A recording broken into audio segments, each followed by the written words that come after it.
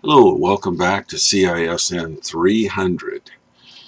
This is going to be the lecture for week 2 in CISN 300. So let's take a look in Canvas and see what we need to do. And Canvas is loading spectacularly fast. Here's CISN 300. And I will go to modules, and then I will go to week 2, and let's see what we have. I have a little video here called Week 2 NetLab Lecture telling you how to get into NetLab in greater depth, and this is going to be this lecture for week 2. And then there's a PowerPoint on DHCP and DNS. See what that looks like.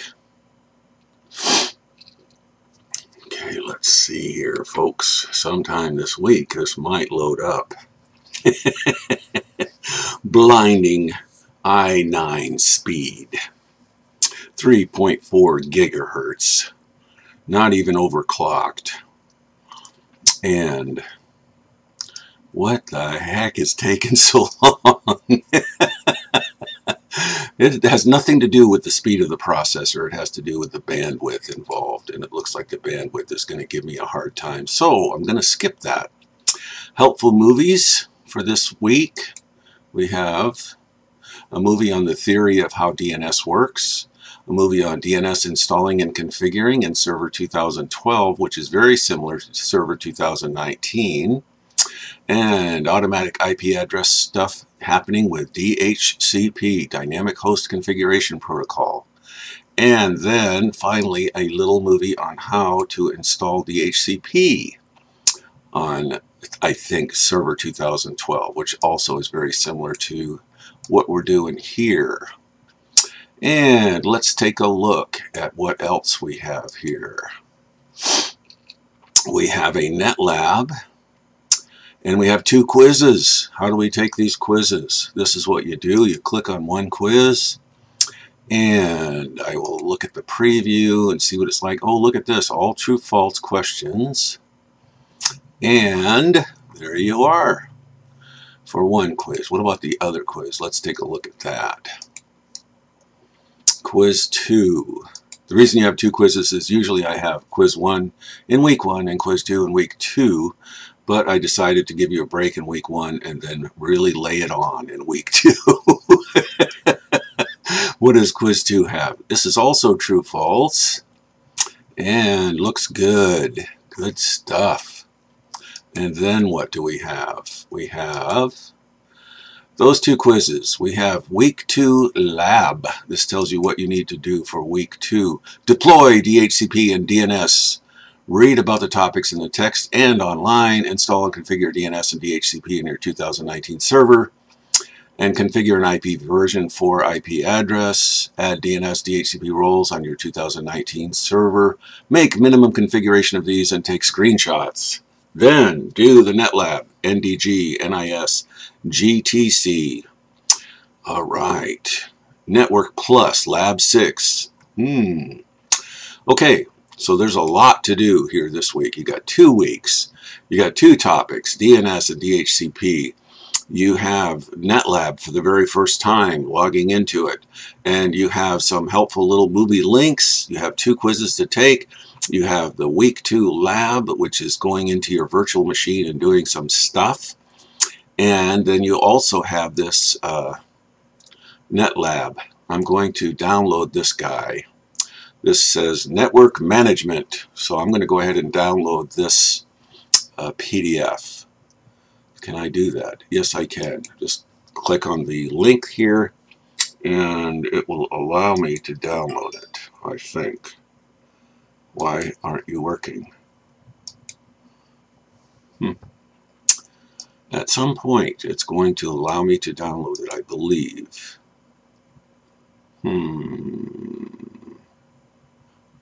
This over here? No, come on, you're supposed to let me download it.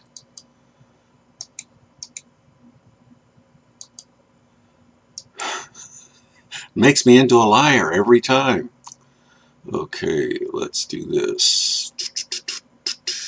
Look at, I have 4 copies, 6 copies of the same lab over here in the download. There's no indication that it actually downloaded it. However, it did download it 6 times. 1, 2, 3, 4, 5, 6. Holy cow. No, 7. Because we've got one over here too. Dang, man. What an obstinate thing this computer can be. Okay, so I'm going to get out of that. And we can go into NetLabs first, and I'll show you how to do that in addition to the movie that is on that. Let's see, how do we get to NetLabs? We got to add another instance here, and then I will go to NetLabs on this link, and you log in with a capital W and your user ID name, and your password should be 1234567, unless you had a previous login to NetLab, and you might have a different password. In that case, if you have trouble logging in, after you have double checked that it's a W capital here and double checked the password that you tried to put in, then you may send me an email and I will reset your password. Hopefully everything will be okay at that point. And I'll send back the vital information in an email to you. So let's then hit login, and then you click to schedule lab for myself. This is CISN 300, so you click that one, and then we want to look at network security, NISGTC network security, or was it network plus? Let's try network security and see what this says. Lab 6 is configuring nope, it's not that one. Back. How about this one with the network plus? Lab 6 is network management. That's the one we've got that we just looked at there. So it's this one, network management. Click on that guy, and then we have to schedule it. I have July 9th because I'm going to do it right now. January 9th, and I'm going to pick right now here. Anything below this red line is this time. You can actually pick a different day if you want, and a different time if you want to do your NetLab at 3 o'clock in the morning. It's entirely up to you. And let's see, I'm going to click on that, and then I'm going to hit submit. Say OK, and I've got a little green bar here. This will not show up if you schedule it for a different time. And when it's available to you on the time that you have scheduled, you can get this little green bar here, and then you can click on that, and it will take you to the pod. And you'll have this kind of topology set up here. So what do we do with this? I'm going to lift this up a little bit and move it over. Hopefully we'll still be able to see it. Let me open up this guy too. Now we can jump back and forth pretty easily. Okay, what does it say? Network management, and then it has 3 little objectives, and it tells you step by step what it wants you to do. Analyze CPU network utilization, use the event viewer to view logs, manage patches and updates. So which one are we logging into? If so, you can read this background information, it's good for you to do, good for you to know. There's a picture of the topology. They look the same, looks good. We're in the right place at the right time. And virtual machines and applications. Log into the following virtual machines before starting the tasks. So we've got Windows internal one, Windows internal one password, and backtrack internal password. So it's root and tor, and the password is P*, capital P*, SSW0RD.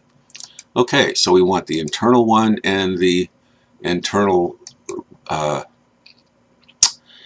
this is internal one and this is internal backtrack. So let's go into internal one. Do not hit Control-Alt-Delete because that will reboot your entire system. You want to do this and send to Control-Alt-Delete. And then type in the password, which is capital P*, SSW0RD, and then hit the little blue arrow, And away you go. You are logged in now. This may come up with a server manager, and it did, so you want to hit the little X here. It takes you out. Then we want to go to backtrack 5 internal and send a Control-Alt-Delete. And let's see what this is missing here. There we go.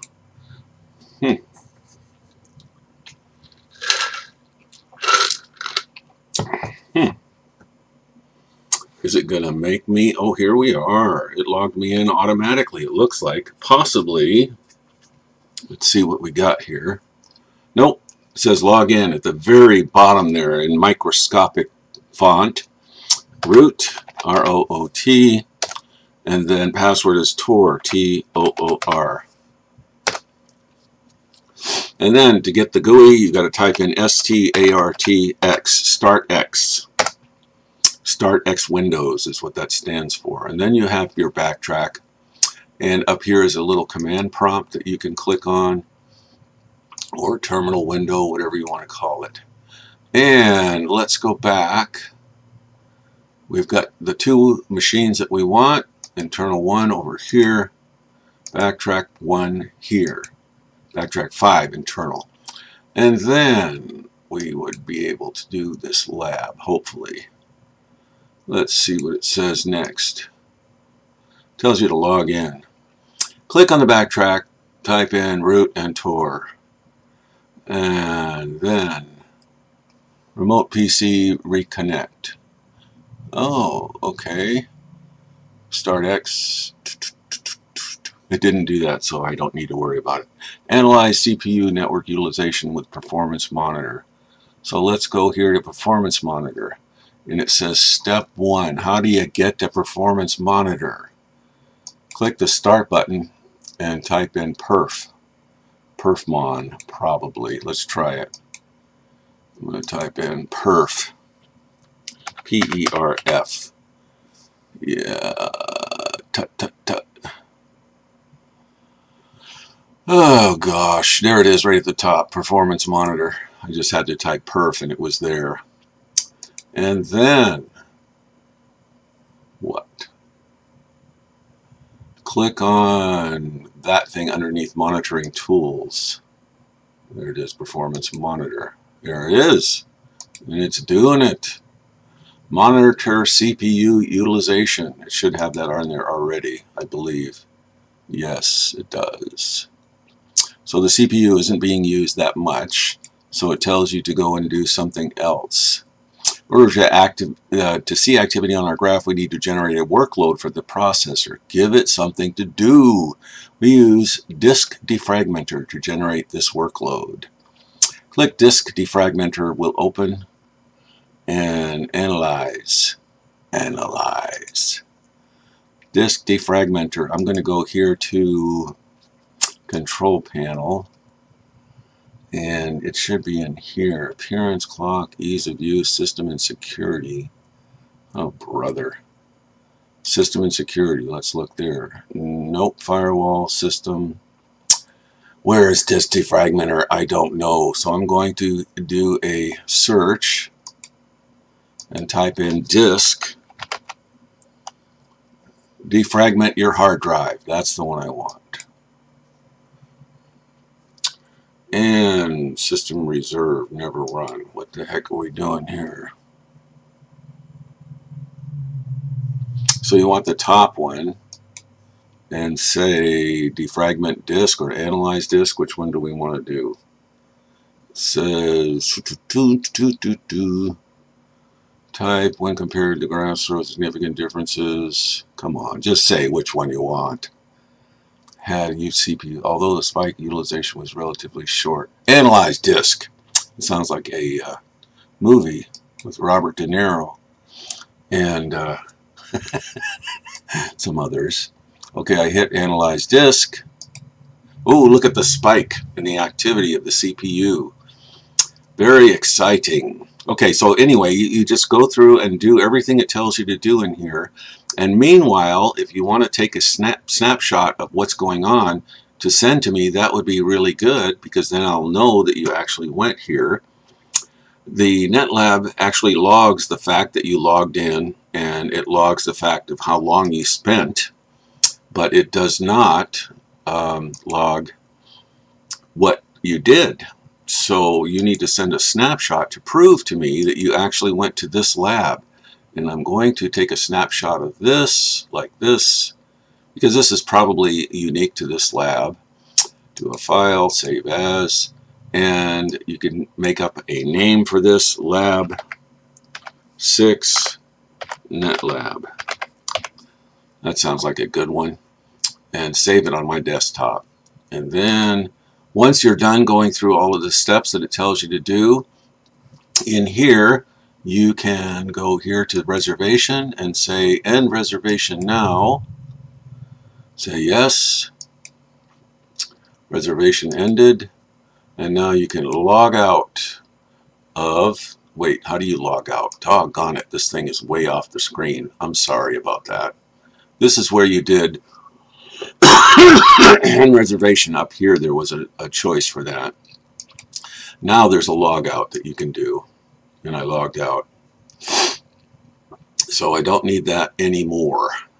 But what else do we have to do for this week? In addition to doing the net lab, we need to do week 2 lab, which is to add DNS and DHCP to our virtual servers. So let's see how we can do that. I will go into VMware, and I'm going to open a virtual machine. Domain controller, that's not the one I want. I want to go to 19 server. That'll work. Windows Server 2019. And here's the virtual machine. Let's look at my virtual machine settings to make sure everything's good. I got 8 gigabytes of RAM, which is fabulous.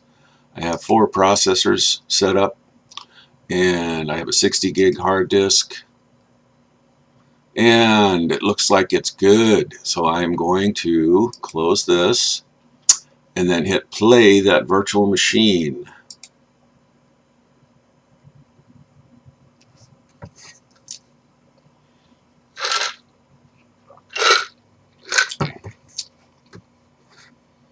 And let's see what we get. Here is my server 2019 that I have set up. And the thing to do with this is inside your server 2019 window, you'll see a little start thing. So let's click on that guy. And then there's the server manager up in here. So let's click on that. And inside server manager, you'll see the little, oh, it looks like it's good now. What we want to do, you'll see a blue bar going back and forth here if it's still loading. So wait till that's done. Then we want to go to add roles and features. Right here, underlined. And we'll hit next, role based, next, and this is my machine named Fred, next, and here we have the choices that we can add, and there is DHCP and DNS servers. So let's put a little checkbox in DHCP and then click on add feature, and you see the little checkbox showed up, and then DNS and add feature, and then hit next, and you don't care, well, those are roles, I'm sorry. We're on features now, and we don't need to add any special features, just those roles. And then we'll hit next again, and next again. And this does not matter here. We'll hit install when we get to where the next is completely grayed out. Starting installation. We're doing DHCP server tools and DNS server tools. So both of those are coming up.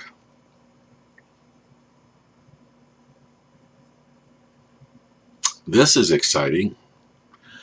It's just like watching paint dry, which I've had the pleasure of doing recently. Our house was painted. Okay, there we go. So this part is done. I can hit close here, and you'll see a little yellow yield sign notification. Let's click on that guy. Complete DHCP. And what does it say? Come on.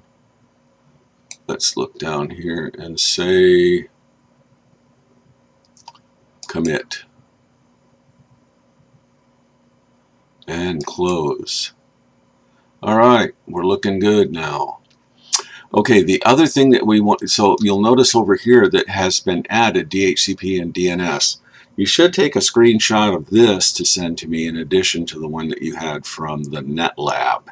And I will show you how to do that. You click on your snippet tool and you hit a new, and we'll do this over here that proves that you have DHCP and DNS added. And do a file, save as, and this would be lab 1A. Why not? Save. Okay, we got that.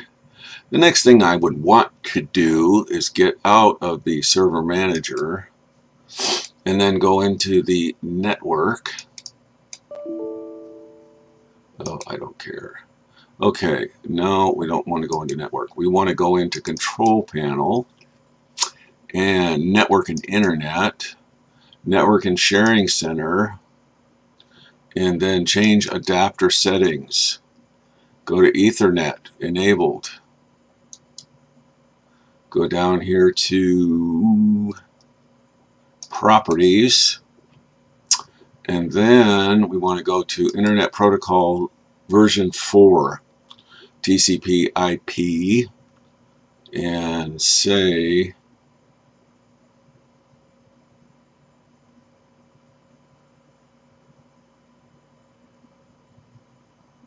configure.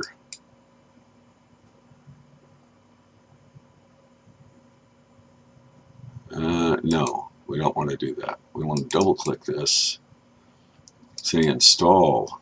Huh, this is interesting. Add.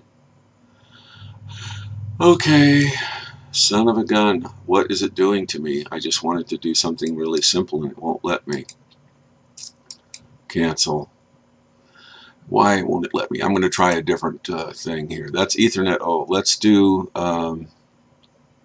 this one. Let's go here to properties. This one has TCP IP on here. There it is. No, that's version 6. I want version 4. Here we go. And then go to properties again. That other one was not going for it for me. There we go. Now, you have to pick the network that is configurable.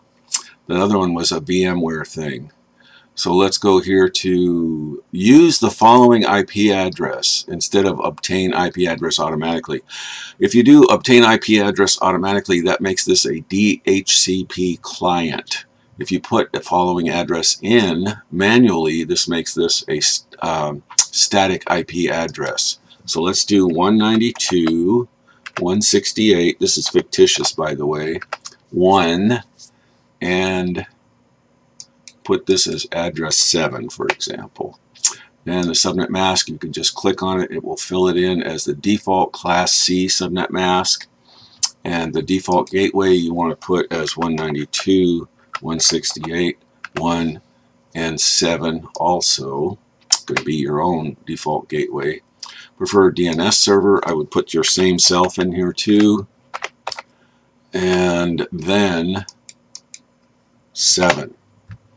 And we can then take a snapshot of this, proving once again that you are doing what the lab tells you to do. Let's see, click on this and hit new, and then we can do this and say file, save as lab 1B. And we'll hit save and close this. And if I say OK here, it will change the settings on this. And if I hit close here, it's going to change that. And it's going to make this thing an identified network, and it's going to look stupid. So I'm going to change it back again just for our purposes, because I do not want to make this thing non-functional, which is what that would do. Version 4 and then properties, and I am going to click it back to obtain automatically and obtain automatically. OK, and close. And let's see. Hey, there you go. Network 2. It's going to be good again. Okay, so I don't need that anymore. Let's take a look at the settings for DHCP. And what I want to do here is type in here DHCP.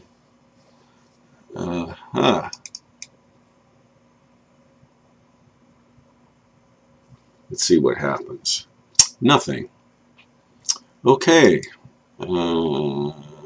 I don't think that way is... Oh, there it is. We got it. I'm sorry. There's the DHCP, and here's Fred, and it has IPv4 and server options, policies, filters. Okay, there you are. So this looks like something that you could take another picture of. So let's do that. New. And we'll do this and say File, Save As. And this is Lab 1C. I see a pattern emerging.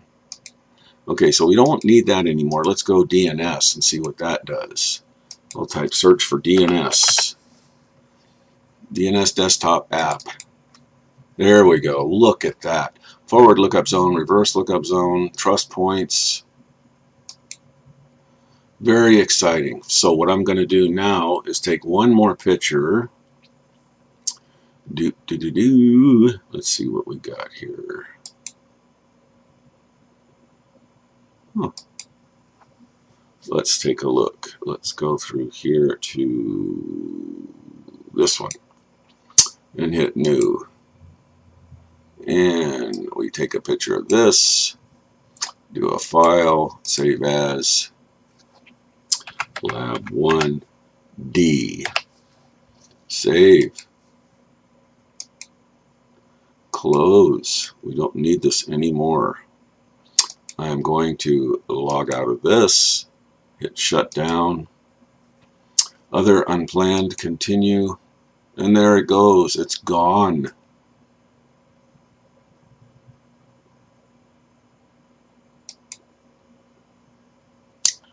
And what else do you need to do? You could attach all of these files that we have made and send them in an email to me. See, notice I have NetLabs Lab 6, Lab 8, or Lab 1A, 1B, 1C, 1D. And you could send them to me in an email, or you can upload it in Canvas. But if you upload it in Canvas, you need to remember that you have to do it all at once. You cannot do it individually, because each time you upload something individually into an assignment, it wipes out whatever else was there. For whatever dumb reason, they set up Canvas that way, but that's the way it is. So the thing to do if you're going to do Canvas, I would make a Word document. This is a clever thing you can do. Open up a blank Word document like this, and then put these guys in here inside the Word document, and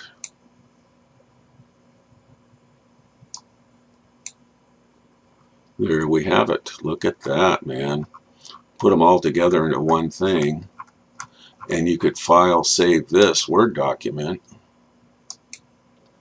on the desktop as